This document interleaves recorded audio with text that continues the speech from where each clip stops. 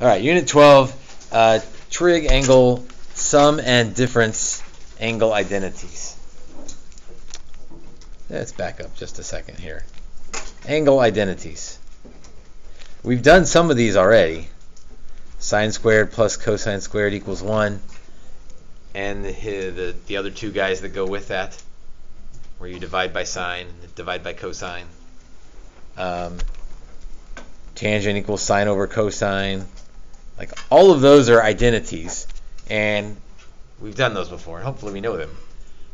Now we're going to add some new identities to the list. And today we're going to add sum and difference. In fact, if you kind of flip through the packet or look at the calendar, sum and difference identities today and Monday, double identities, and then half identities.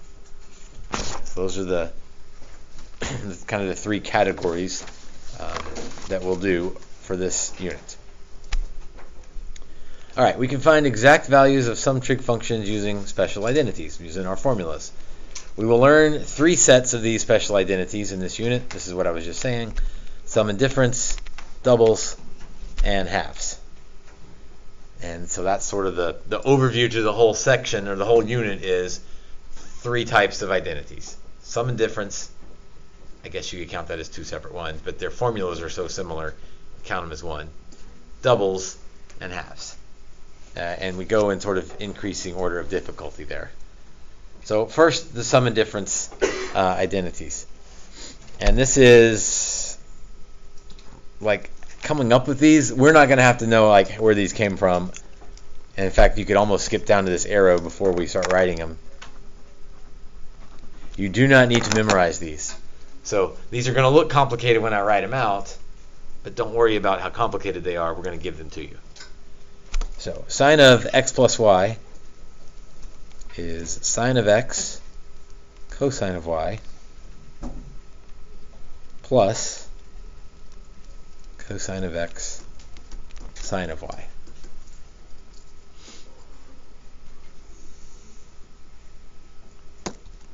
Again, you don't even have to memorize it, you just need to know how to use it. So don't worry about, how do I memorize what goes where. We will give them to you.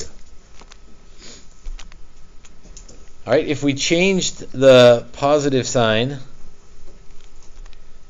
to a negative sign, take a guess. Again, you don't have to memorize these, but when we do memorize them, this is how we learn what goes where.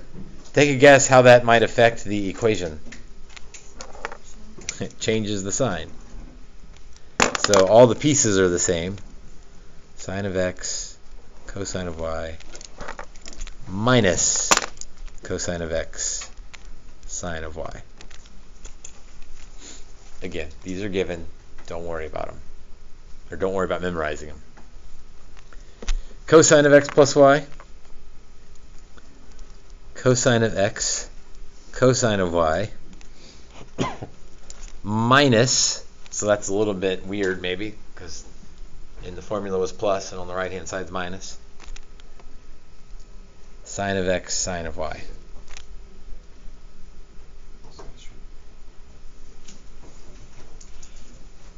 But when we change the argument from plus to minus, it again changes that middle sign. So cosine x, cosine y, plus sine x, sine y.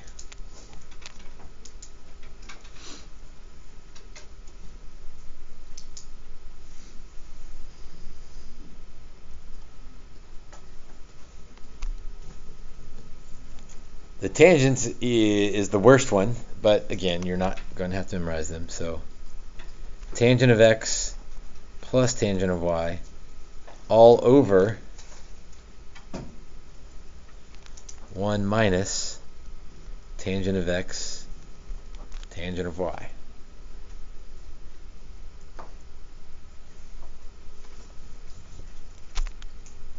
And you might could guess the minus formula because it's the same except the signs are changed.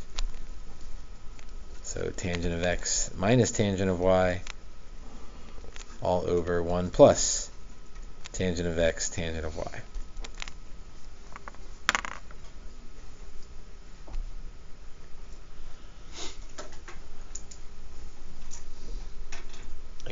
on test, you will be given those on a formula sheet, so don't worry about memorizing them. The only ones you'll have to memorize are the double angles. That'll be, well, that won't even be tomorrow. That'll be Tuesday's lesson. But we'll say that when we get there on Tuesday. All right, using them. So memorizing them is not the deal. Using them is the deal. You must make the given angle in a problem a sum or a difference of two known unit circle angles. This was that last one on the warm-up of how do I get negative pi over 12. All right, negative pi over 12 is not on the unit circle, but I can rearrange it, or I can rewrite it as, there was a couple different ways we did it. Pi over 6 minus pi over 4 was one way. So we rearrange a non-unit circle angle into two unit circle angles. The key to doing this is to use the sum or difference of two numbers which can reduce, I don't know that we really need to say all this, but reduce with the number in the denominator. You want your reduced angles to be on the unit circle. So like, you got to rewrite your given angle as a sum or difference of two unit circle angles. Which is why one person suggested on this one, they're like, well, can't I just do pi over 12 minus 2 pi over 12? Like, well, yes, that equals negative pi over 12, but no, pi over 12 is not on the unit circle. So, yes and no.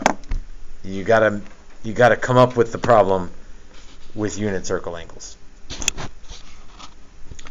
All right, so let's say we want to find the exact value of cosine of 5 pi over 12. So job one is to figure out, here it is sort of broken down, like how do I come up with two numbers that add to 5 pi over 12? Well, I could use 4 and 1. I'm switching to a pencil here because this is not the right answer. Right? 4 twelfths and 1 twelfth clearly make 5 twelfths. Why am I not okay to use 4 and 1? Which one's not on the unit circle? Right, the 1 twelfth. The 4 twelfth is on the unit circle, right? Because it reduces. So 4 twelfths and 1 twelfth, yes, they add the 5. 1 twelfth isn't on the unit circle. So what should we do instead? How could I add to 5 with unit circle things?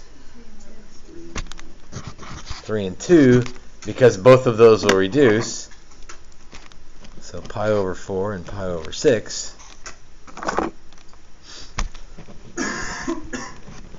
So that's why we say make sure those two numbers can reduce. So don't use pi over 12 or 7 over 12 because that wouldn't reduce. Or not, well, 9 over 12 would reduce. Don't use anything that won't reduce. Now substitute the reduced sum or difference in for the 5 pi over 12. Okay, what that means is rewrite 5 pi over 12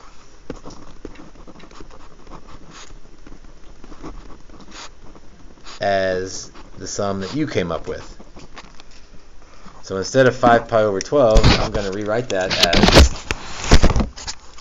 pi over 4 plus pi over 6.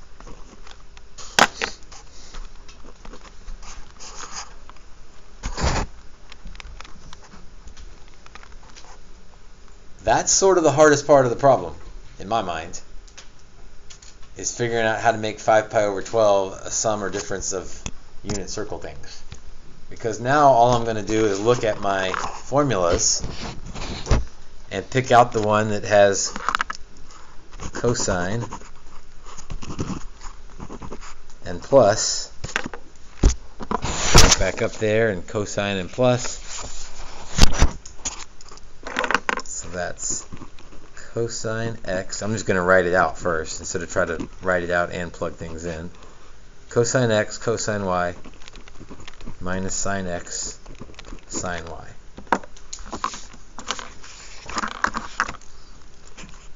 And the first number is the x, the second number is the y.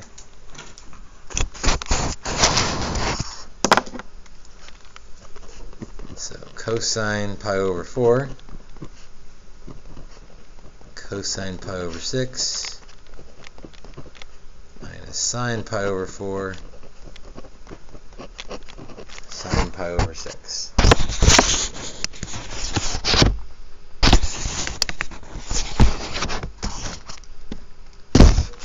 Okay with that?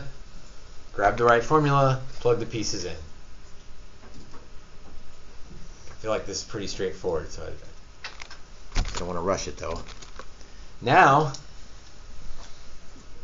the only thing left to do is how well do you know your unit circle? Because now we got 4 unit circle problems all in this one problem. So fill those in, and then we'll talk about simplifying things in a moment. So we fill in all of the pieces, multiply fractions, so root 2 times root 3 is root 6. 2 times 2 is 4.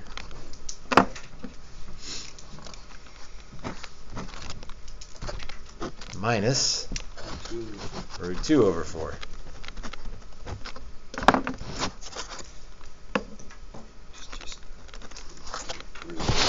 Now it's a half. So pi root 6 minus root 2 over 4. I can't go any further. Root 6 minus root 2 is not root 4. You can't subtract inside square roots like that. So that's as far as I can go with that problem. Please do not combine root 6 minus root 2. Not that you would ever think about doing it.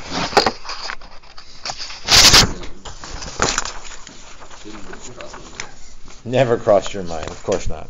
All right, some examples.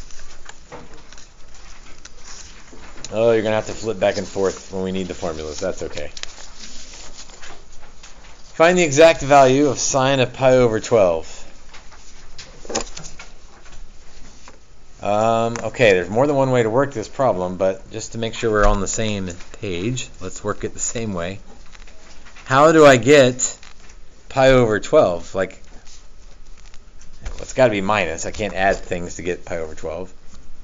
What can I subtract? Is this the one we did in warm-ups? Yeah. Pi over 4 minus pi over 6? Because that would be, and again, if you need to start with the over 12, that might be the better way to go if you can't figure it out. So to get 1/12, I could do 3/12 minus 2/12, which is 1/4 minus 1/6. Those are okay. Those are both on the unit circle.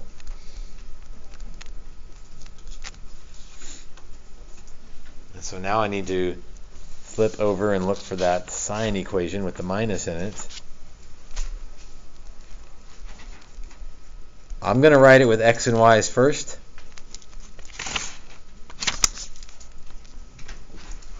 If you think you can write it while plugging in on the fly, you can try that. Just be careful because you might mess things up. It's just safer to write it with x's and y's. Label the x's and y's. Plug in and simplify. I'm going to pause and see if you can take that one from there. So start filling things in. Again, show the amount of work that you need to show. Maybe you could jump to the end from here. I'm just real hesitant to skip steps. Also, if you don't know the unit circle, like this is just going to be a disaster, right? Because each problem has 4 unit circle problems in it. As I almost messed up the unit circle right there.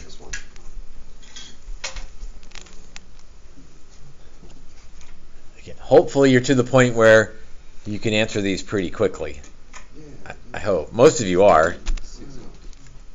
So root 6, I'll skip one step because I'm almost out of room. Minus root 2 all over 4. So let's see if that's an answer. Root 6 minus root 2 all over 4. Uh-oh. Is it an answer? Yeah. Which answer is it? B. B. Okay. My guess is that somebody, to get that answer, they may have done pi over 3 minus pi over 4. And all of the middle steps would have been backwards and whatever, but you still would have got the same spot.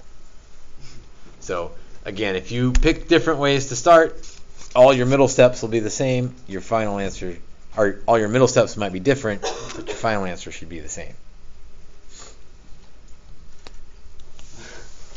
Number 2, a tangent problem. Tangent of...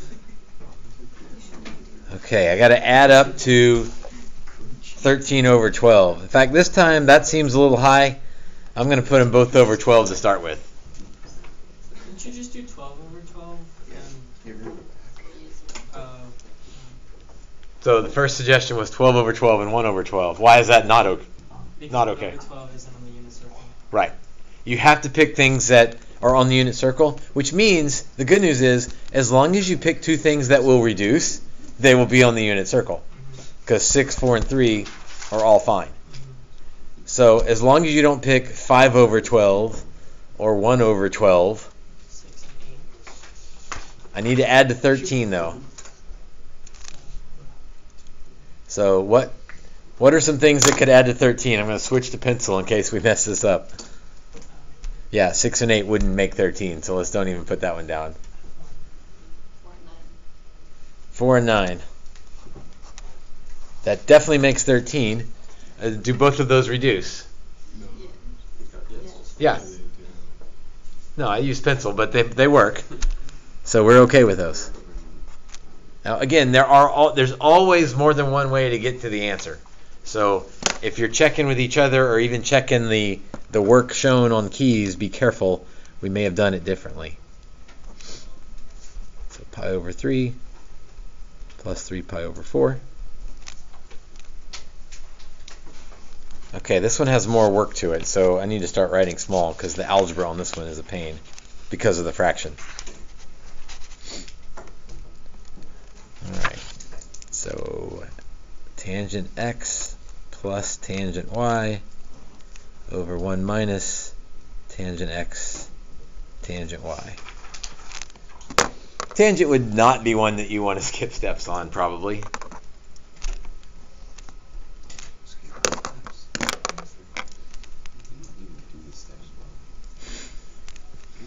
Steps? What are those? I just give an answer. Yeah. Does it matter which one we make x and y, or is it going to equal the same thing? It's going to equal the same thing. You're right. The question was, does it matter which one's x and y? Since they're being added, no. Now, if it was subtraction, you'd have to be careful. But when you're adding, it doesn't matter. What would it be for subtraction? Well, it's always the first one is x, the second one's y.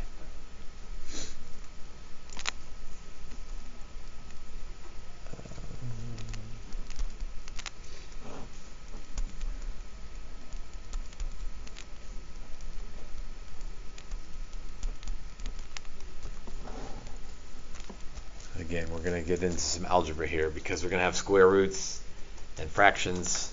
It's going to be a mess.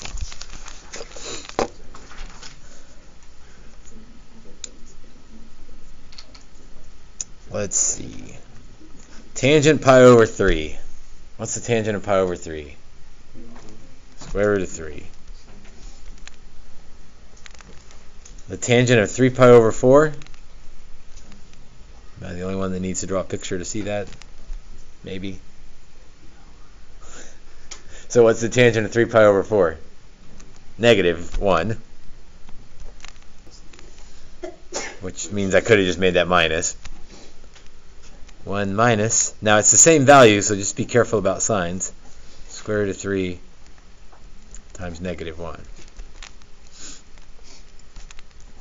So clean that up a little bit. Square root of 3 minus 1 over 1 plus square root of 3.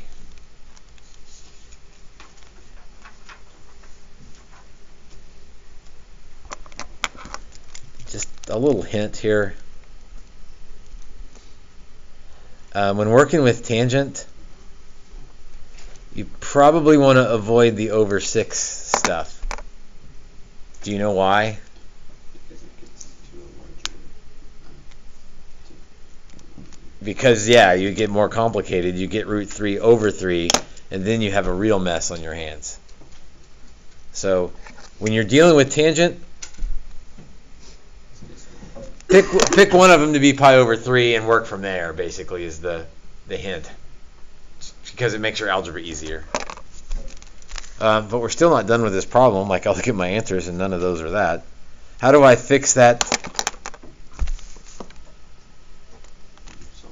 How do I fix that denominator? Yeah, change to that. Which means you have to do 1 minus. Wait, would you have to do Good. the whole bottom out? Multiply by Or just that root 1 minus square root of 3, because that will fix the entire denominator. All right, the conjugate of the denominator. Wait, what did you just flip the one? It's the only way to fix it is to multiply by the conjugate. And so now I've got a FOIL problem in the top and a FOIL problem in the bottom. I need to be super careful. So in the top, first, You said you can't do one step. outside, inside, I only see one step here. and last. Why is this? A, B, C, D. I don't think that's right. I did something wrong. Plus square root of 3. Oh yeah, that should be plus square root of 3. Yeah.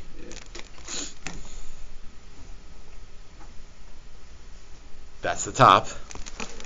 I can either FOIL the bottom or I can clean up the top. Either way. Clean it up. By clean it up, I mean collect like terms. So negative 4 plus, how many square roots 3 do I have? 2 square root 3. When I FOIL the bottom, I should get a better answer, right? The whole point of multiplying by a conjugate is to make square roots go away. So if those square roots, they better go away. If they don't, I messed up. Let's see what happens. So first, outside, inside. Oh, that's good news. You ready? And then last, be careful with root 3 times root 3. It's roots 9. It's just 3. So The O and the I cancel out. it's minus 2. Always, when you multiply by a conjugate, the O and the I cancel out. That's why we multiply by a conjugate. 3 over negative 2. 1 minus 3 is negative 2. So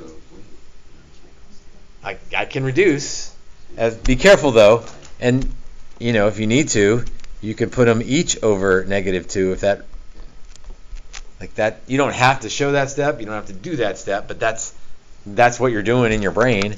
Negative 4 divided by negative 2 is 2. 2 divided by negative 2 is 1. So 2 minus square root of 3. Oh, be careful looking at your answer choices because they all kind of look the same. But I believe that would be answer choice D. So tangents are a pain because of the fractions. Again, if tangents involved, I would say use pi over 3 and figure it out from there. That way you avoid the 6 stuff. Let's see, time-wise. We're almost done because when we get to the next page, it looks like it's continuation, but this is going to be Monday. So we don't have to get to that. So there's 2 left.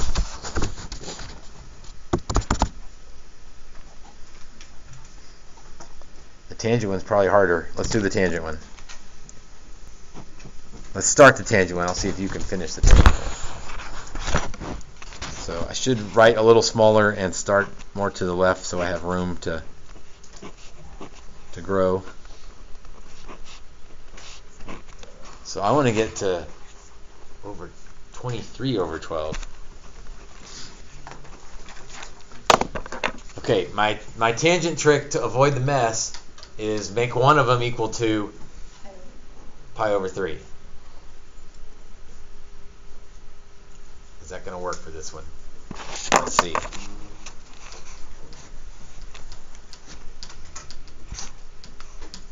If I put a 4 there, I can't get to 19. Can you put squares and stuff? I can't use squares. Let's see. Can you do more than just 2?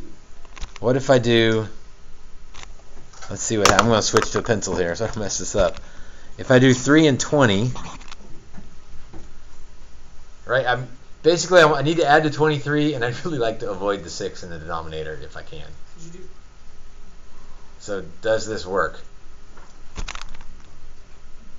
So that'd be pi over 4, 20 over 12. That reduces by 4, so that gives me 5 pi over 3.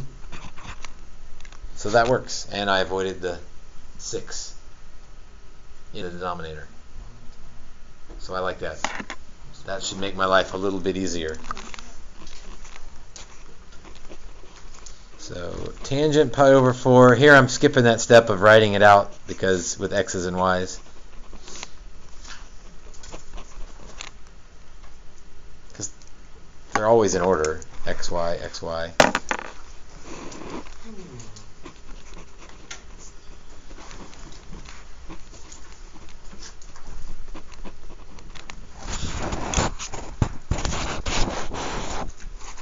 Okay, the rest, well, let's say the rest is algebra. The rest isn't quite algebra because there's some unit circle stuff in there.